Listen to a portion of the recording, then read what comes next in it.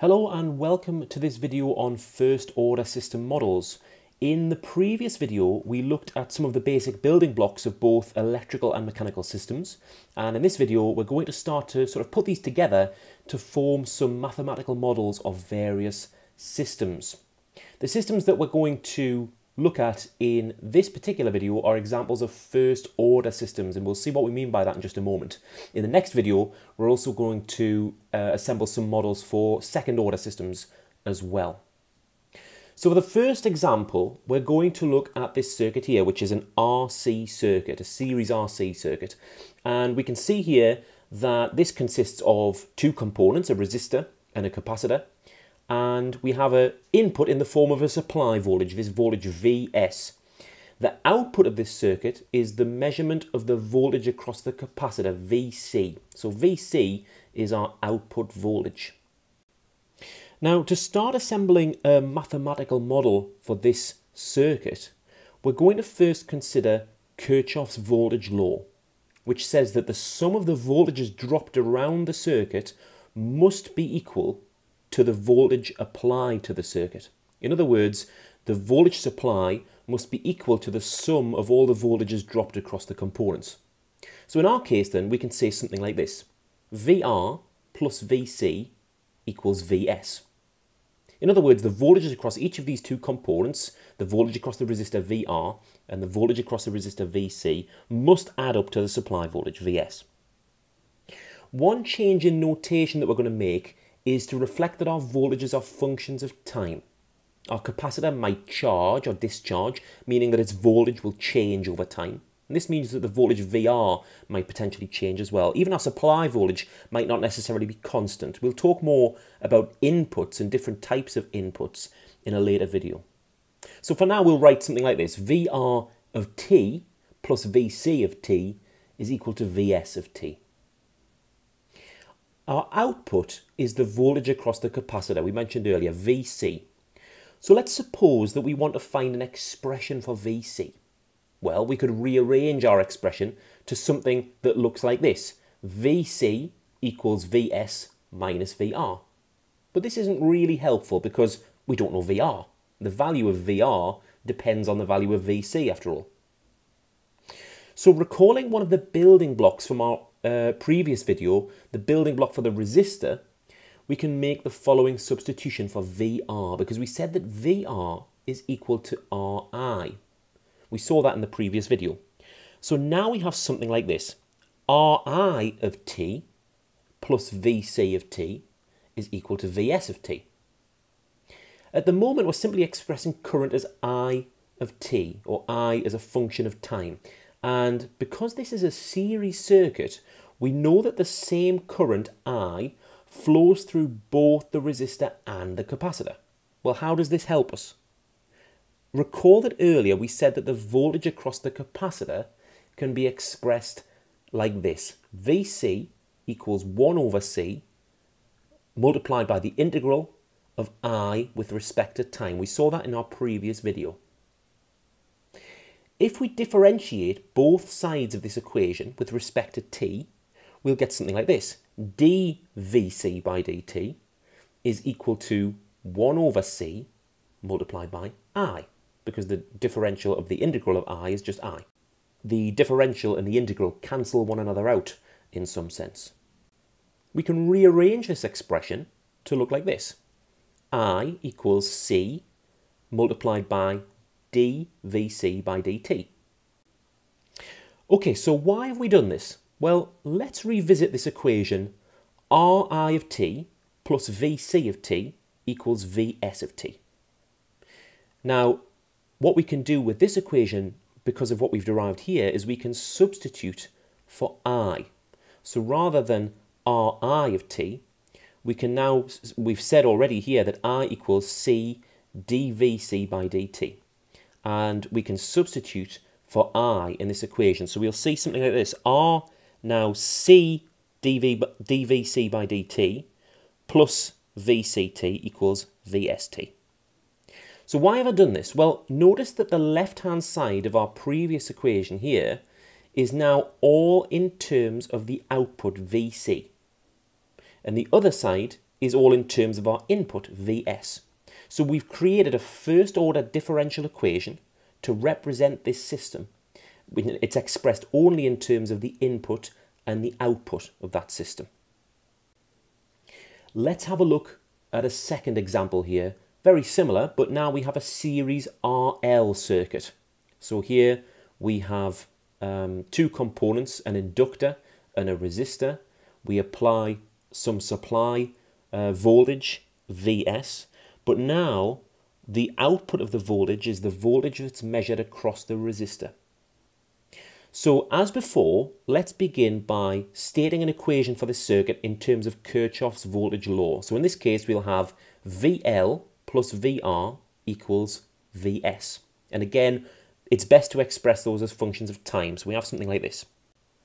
The reason I'm being quite particular about these functions of time, or otherwise known as being in the time domain, is because later in this topic we'll talk about Laplace transforms. We'll convert from the time domain and then back to the time domain again, but we won't worry about that for now.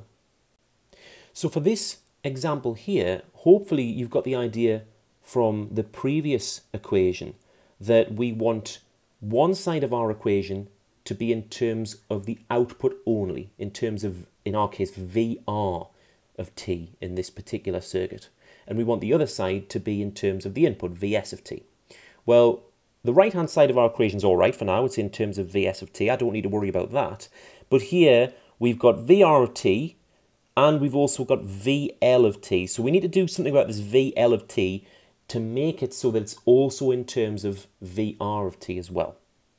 So to do that, let's recall one of the building blocks for the inductor that we talked about in the previous video. It was this one here, VL equals L di by dt. And so I'm going to substitute that into this equation here. So we'll see something that looks like this. L di by dt plus Vr of t is equal to Vs of t. Now, we still have a problem here because now we've just got a function in terms of current, a term that's in terms of current here, I of t. We still need to convert this so that it's expressed in somehow in the form of Vr of t. And so what do we do here? Well, another one of our building blocks fortunately comes to the rescue. Again, it's the equation for the resistor. Vr equals Ri. Now here we can see we're converting somehow from current, something in terms of current, to something in terms of VR, which is what we want to do here because we have something in terms of current, but we need to convert it so that it's in terms of VR. So let's look at this equation here, VR equals Ri, in other words, Ohm's law. We can rearrange this to say I equals VR over R, and we can then substitute this for I in our equation. So you might ask, why is it we can use this equation for resistance, for a resistor, when we're substituting for an inductor? Well, again, it's important to remember that this is a series circuit. This is why we can get away with this, because the current I must be the same current through both of these components. So regardless of whether it's the expression I for a resistor, it's still going to apply, or I can still substitute it in for the current flowing through the inductor because it's the same current.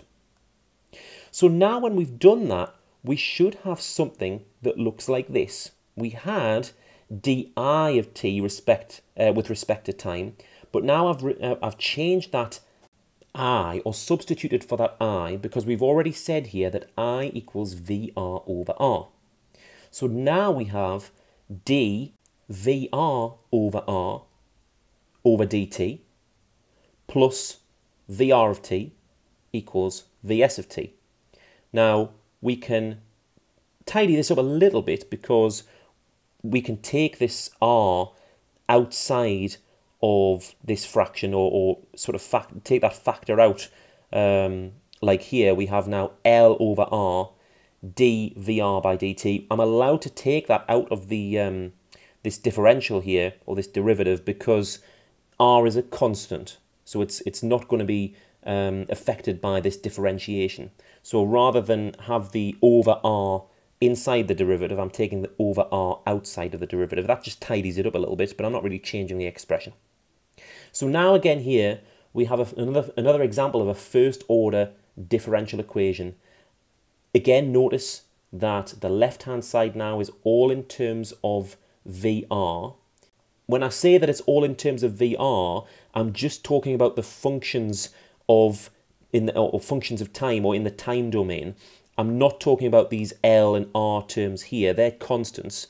But any functions of t, any functions of time, are all VR. And remember, VR is the output. So our left-hand side is all in terms of the output VR. The right-hand side is all in terms of the input Vs. So here's another example of a first-order differential equation in terms of only the output and the input of the system. The previous two examples were electrical in nature, but for the last example, let's look at a mechanical instance as well, because we looked at some of the mechanical building blocks in our previous video as well. So what we can see here is a free body diagram which includes a mass and a dashpot. And this arrangement is connected to a rigid wall which we're assuming can't move. And what we can see here is there's a force that is acting on the mass. And what we'll find is, remembering our building blocks from the previous video, is that that dashpot is going to exert some kind of resistance to that movement. So what we can do is we can start to build up an equation to represent this system of forces. Let's do that by just focusing more on this mass for a moment, because we have this force, F of t, acting on this mass in one direction, but we'll also have forces acting in the opposite direction. And what we'll find is, first of all, the dashpot is going to exert an opposing force in this direction. But also the mass itself is going to have some inertia. The inertia being some resistance to any change in velocity. So the fact that we've got this force F of t acting in one direction, the inertia of that mass is going to produce a force acting in the opposite direction as well. So we'll mark that as Fm, the force exerted by the inertia of the mass. And then our other force here we mentioned earlier, we've called Fd, the force produced by the dashpot resisting the motion of that mass as well. So what we can say by conservation of forces in this instance is that Fd of t plus Fm of t must be equal to F of t, which is to say that this force that we apply to the system, F of t, must be equal to the force on the dashpot plus the force produced by the inertia of the mass acting in the opposite direction as well. So if you've been following along with the previous electrical examples, you've hopefully got the idea by now that we want a function of our input on one side of the equation, that's F of t in our case, and we want the other side of the equation to all be in terms of the output or the response that we're interested in studying. For this example, we've not really defined what we mean or intend as the output, and we could do several things. We could use Fm, the inertial force of the mass, as our output, in which case we'd have to rearrange or substitute for F of d using the building blocks, similar to the electrical examples there, so that all of the left-hand side here is all in terms of Fm. In our case, let's suppose that we're interested in studying the force on the dashpot here. So the output in this case, we want to be entirely in terms of Fd of t. So in order to work towards this, let's revisit two of the describing equations we saw in a previous video when we looked at mechanical analogies. We said that a mass, F of m, or the force on a mass rather, F of m, we said is equal to m multiplied by dv by dt. For a dashpot, we said F of d, the force on the dashpot, is equal to mu v. We talked a bit more about those in the previous video. So let's begin by substituting our describing equation for mass into the equation to replace Fm of t, because I know that I want all of my left-hand side here to be in terms of the output, and we want the output in this example to be the force on the dashpot, F of d. So F of m has to go. So let's substitute for F of m. We see something like this. Fd of t now plus m dvt by dt is equal to F of t.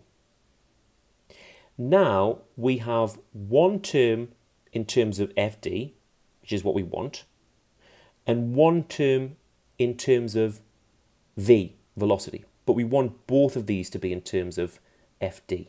Remember, the whole idea is we want all of this left-hand side to be in terms of the output. So to help with this, let's examine the describing function for the dashpot. We've written it here, Fd equals mu v. We can rearrange this to v equals Fd over mu. So substituting this in for the equation, we're changing something that was in terms of v to something that's now in terms of Fd, and we now have something that looks like this.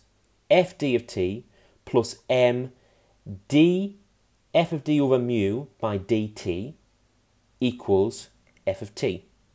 Now that's a bit of a mess again. That coefficient mu is a constant. I can take that outside of the derivative and tidy this up a little bit. It looks something like this. So now again we have another example of a first order differential equation in terms of the output Fd of t on one side of the equation and the input f of t on the other. Hopefully you found this video useful, looking at how we can set up examples of first order differential equations. In the next video we're going to look at very similar examples but putting together models or functions for second order differential equations.